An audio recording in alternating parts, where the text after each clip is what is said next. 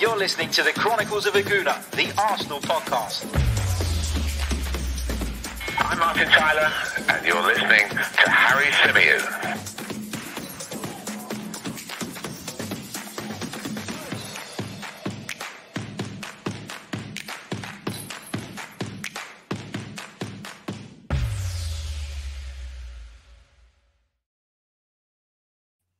Hello and welcome back to the Chronicles of a Gooner, the Arsenal podcast, part of the 90 Min Football Network.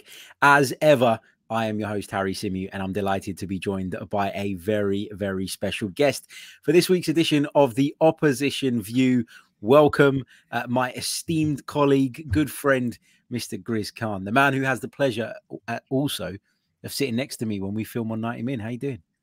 Amazing. It feels so weird. We're so far apart, man. I know, the distance is killing us. Do you know what I mean? It's killing me, man. I'm so used to sort of literally rubbing shoulders with you. But listen, it's been a pleasure, man. Pleasure for having me on. I love your intro. Harry, that's the first time forgive me, right? Forgive me. But that's the first time I've watched your intro. It's proper. You know, we need to talk afterwards, man. I need some help with that kind of stuff. Yeah, do you know what? I actually want to change it. I'm a bit fed up of it. But it's because I see it every day. That's why. Exactly. For someone who's seen it for the first time, it's proper nice, proper good. Well, that's good to hear. That's good to hear.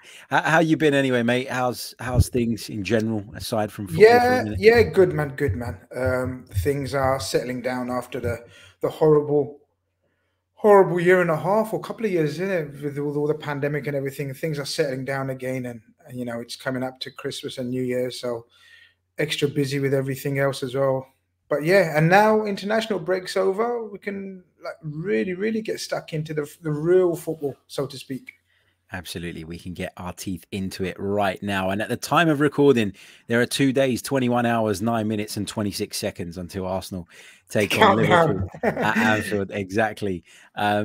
Saturday, 5:30 kickoff. Big game for both sides. For Liverpool, it's a big game to try and keep the pace with the teams right at the very top of the table. It's been a bit of a difficult run for Liverpool, but we'll talk about that in a moment. For Arsenal, who, of course, are looking to keep in touch with those teams challenging for the European places, I guess as an Arsenal fan, this gives us an opportunity to have another look at this team, because in recent weeks, there have been a few tests, if you like. People said we'd struggle against Aston Villa. We came through that with flying colours. People said we'd struggle against Leicester, and we went to the King Power Stadium and won pretty well in the end. So, Grizz, before we get into this particular fixture, talk to me a little bit about Liverpool, because it's 2 wins from the last 5 in the Premier League. Just the 1 defeat in that defeat at West Ham. What do you put it down to? What do you put? And I know, look, we say it's a dip in form, and by anybody else's standards, you'd say it's still an okay run of results. But Liverpool have set the bar so high over the last few seasons. This run has come as a bit of a surprise to me. What do you put the form down to? So yeah, it's difficult to pinpoint. You know, if I could exactly pinpoint it, I'd be sitting on the touchline with Jurgen Klopp and Pep Linders as their sort of first team analyst. So look, it's very difficult to exactly pinpoint it, but it's a culmination, look, overall, of just I done a sort of a season so far on my channel Sunday, and I called ourselves we seem leggy. So it's a culmination of a core group of 14, 15 players that have been used continuously for quite a heavy period. And look, this Premier League this season is shown it's unforgiving. There is absolutely no easy games. I mean, you know, the likes of City have dropped points to Crystal Palace, Southampton. Who would have thought? Chelsea dropped points to Burnley the other day. Who would have thought? So, and we dropped points to Brentford and Brighton. Obviously, the West Ham defeat, we didn't expect a defeat, but you can lose to West Ham, who are in a rich vein of form. But look, overall, I'd say it's just not being able to freshen up the squad to the desired level. I think that's what I would put it down to mainly.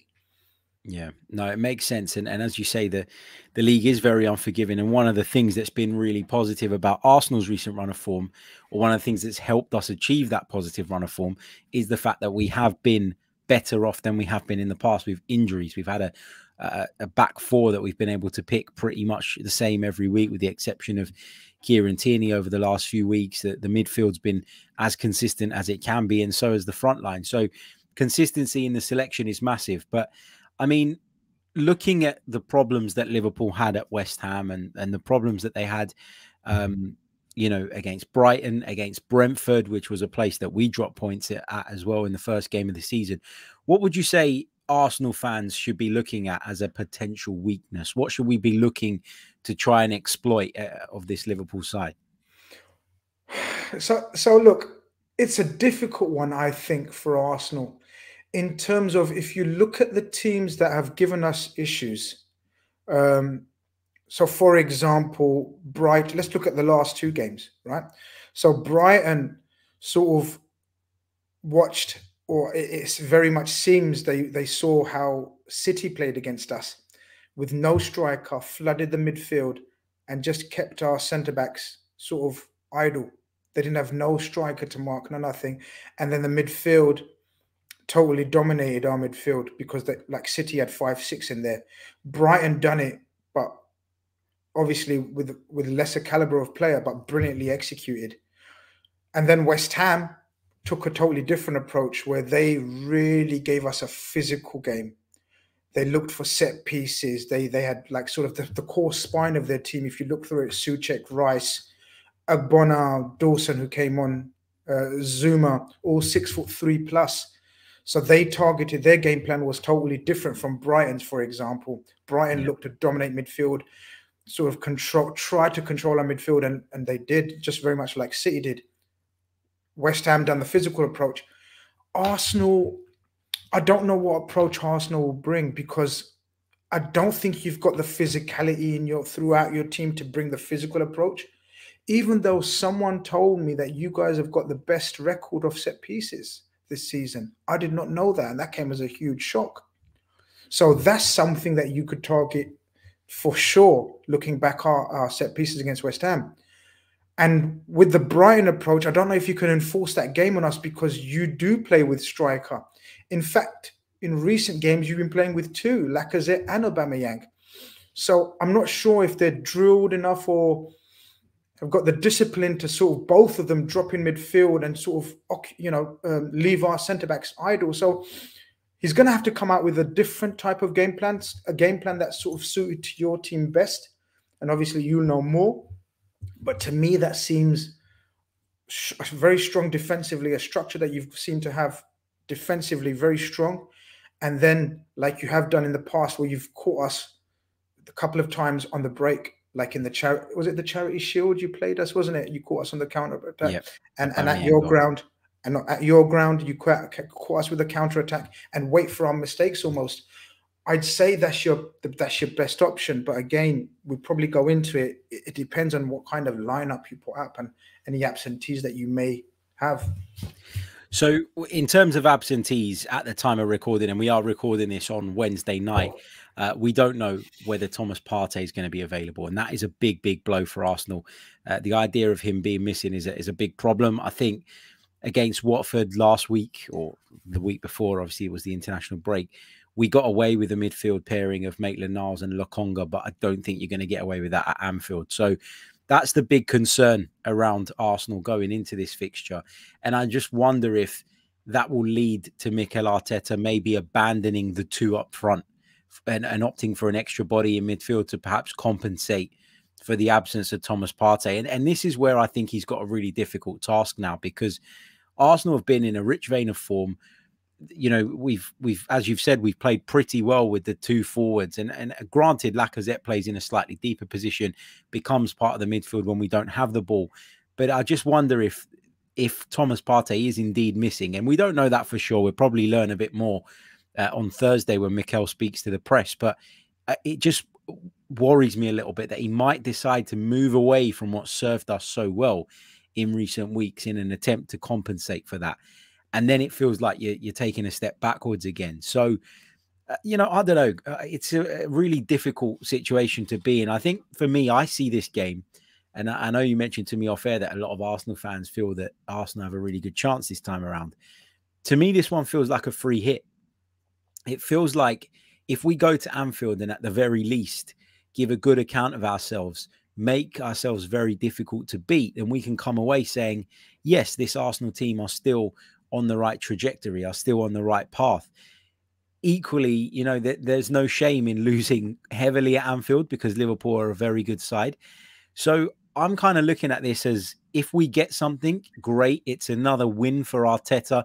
Even if it's a draw, it's still a win for Arteta to kind of put in his back pocket and store up in terms of credit so that when the haters and the critics come out again, he's got that there. But equally, if we don't get anything, I don't think there can be any Arsenal fan out there, if they're being realistic about where we're at and where we need to be, that will be massively disappointed. Do you feel like as a Liverpool man, this is a dangerous fixture for you because Arsenal have the capabilities to give you a game, but also haven't shown enough to suggest that they're above you in the pecking order, therefore you want to win it? Yeah, pretty much. I agree with everything you said in terms of it's a very, very difficult one for Arteta. You know, he's found a very stable back four, for example. He's found a very the personnel hasn't changed much. Obviously, Tavares has come in for Tierney the last couple of games, is it, or just the last one? Last couple of games. Last couple. So he's got a selection dilemma there. And the key to me, looking from the opposition side, is Partey. As you said, if your central midfield pairing is Lokonga and Maitland-Niles going to Anfield, and don't forget, we're going to be very, very hungry to come back from the defeat. So it is what it is. We very rarely get beaten, right? And the fact is, when we do get beaten, we usually tend to go hard again. And I feel as though, like, normally, and I'll say this, and even though I'm on an Arsenal channel, I'll say it, normally it's the go-to fixture for us in terms of Arsenal at home, and we know we tend to overwhelm you, and that first goal leads to sort of usually a quick second, and sort of the floodgates open, and we ease off and comfortably win. But I genuinely think if Partey is playing, and this is key, this is obviously we don't know if Partey is going to play or not. I genuinely think Partey makes a difference between, in my opinion, a comfortable evening for us and an uncomfortable evening for us.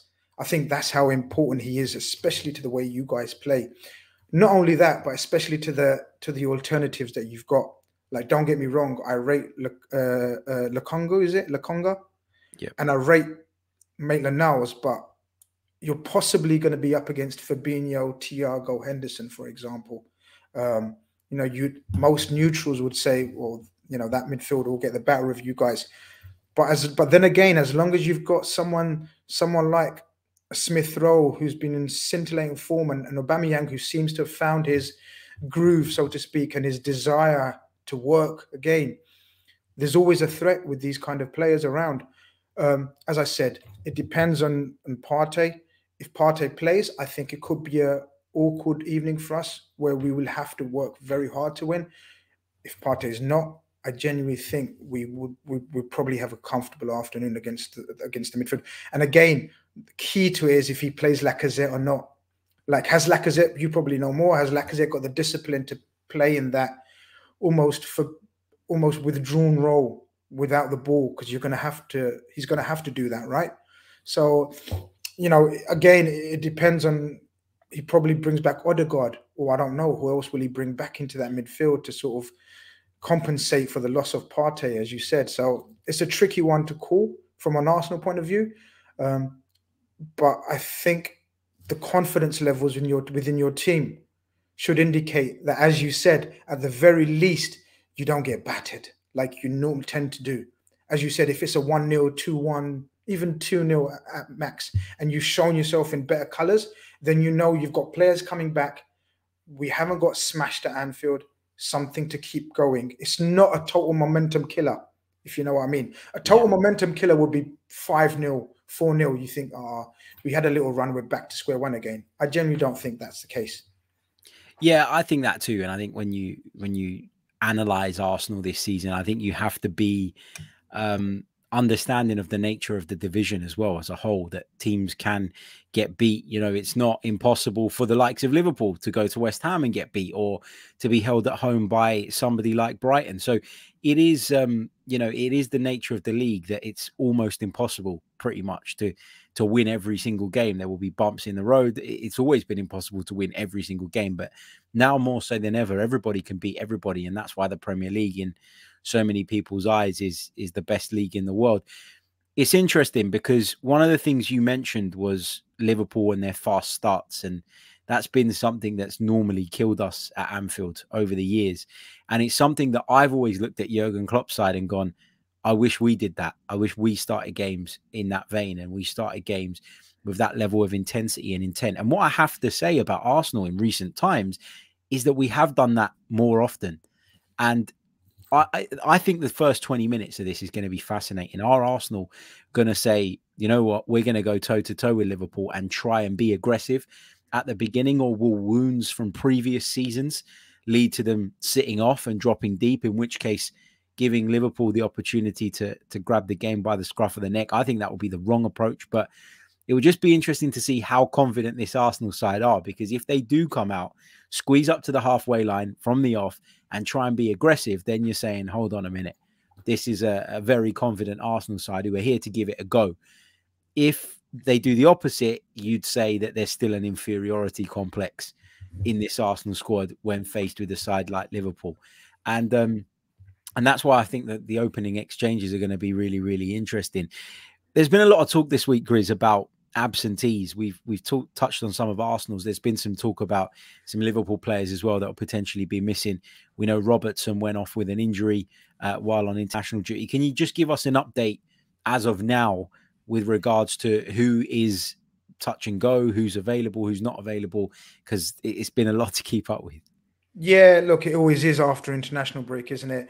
When you send players away, you know, it's in the lap of the gods how and what kind of health they come back. And sort of, you know, certain Liverpool fan channels are talking about our injury list being, you know, very, very long. It's not as bad as some have made out. So look, for sure, Bobby Firmino is out. For sure, Robertson will be out. For sure, Curtis Jones is out. And Naby Keita. So they're the four that are, and Joe Gomez, beg your pardon. So that's the five that are definitely out. Gomez, Naby Keita, Bobby Firmino, and Robertson. But coming back, who are 50-50 and coming, but who I think will definitely start and play, is Sadio Mane and Henderson, which is a big, big relief. So look, and Bobby and Fabinho and Alisson have come back from Brazil, as far as I know, fine as well. So look, with regards to our lineup on Saturday, I genuinely think we'll have a very, very strong lineup. There'll be no excuses from that aspect. Absolutely not. We've got a couple of the, as I said, as I've gone through, we've got a few of the squad players missing, but that's just one of those things that, as we've discussed before, every team has. None of them are sort of long-term. Bobby Firmino, Arsenal fans will have horrid memories of Bobby Firmino, so you'll be glad to know that he's not playing, because he tends to really turn up against Arsenal, especially at Anfield.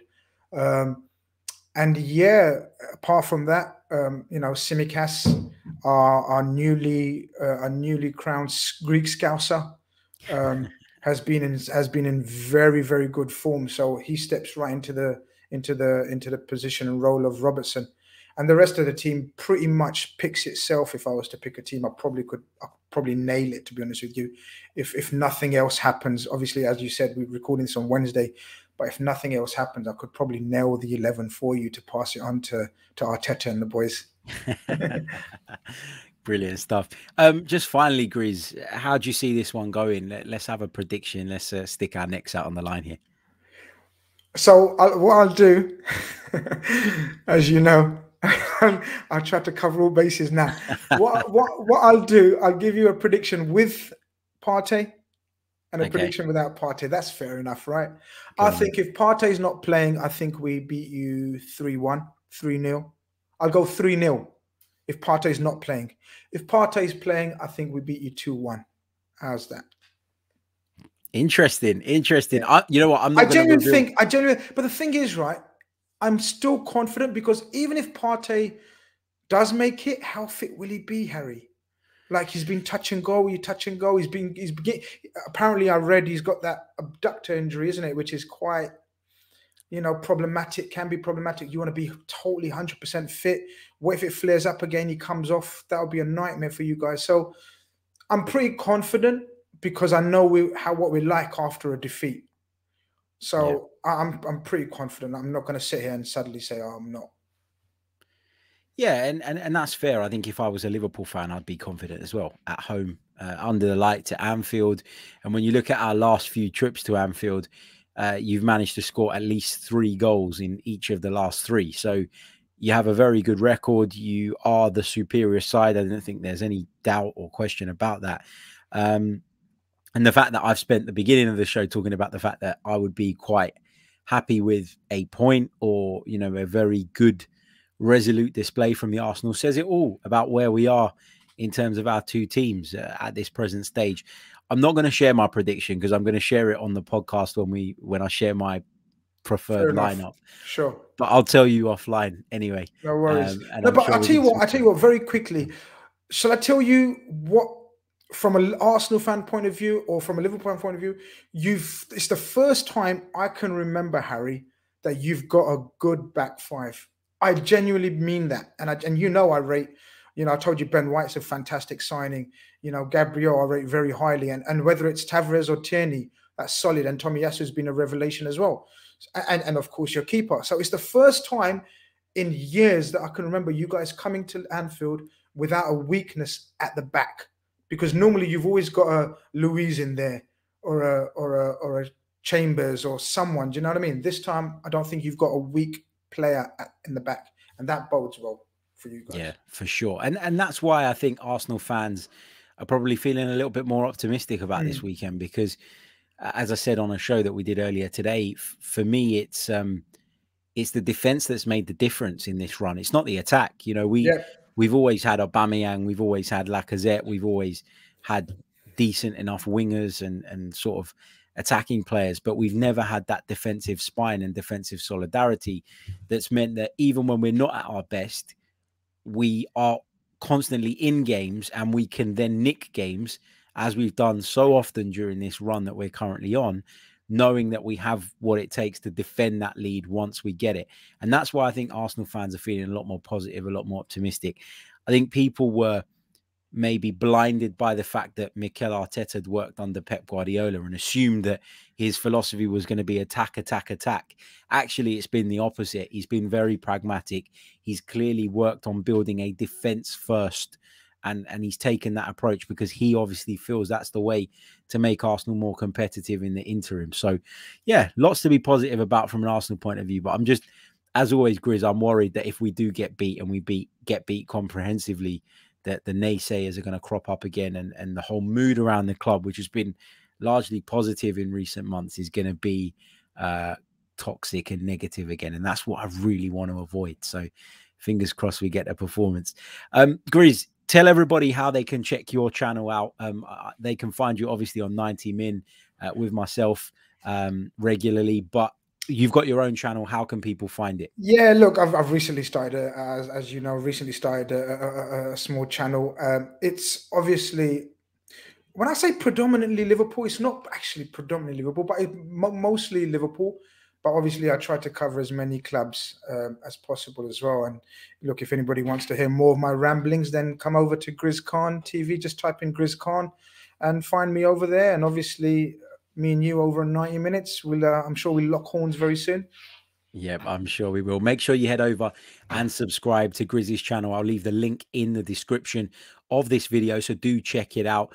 Don't forget to leave a like, subscribe to this channel if you're new, and if you're listening via the audio platforms, make sure you leave us a review. We'll be back very, very soon with more Arsenal content. Until next time, take care. Stay safe.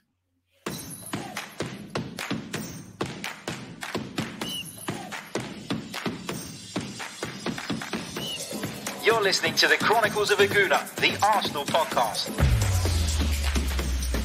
I'm Martin Tyler, and you're listening to Harry Symeou.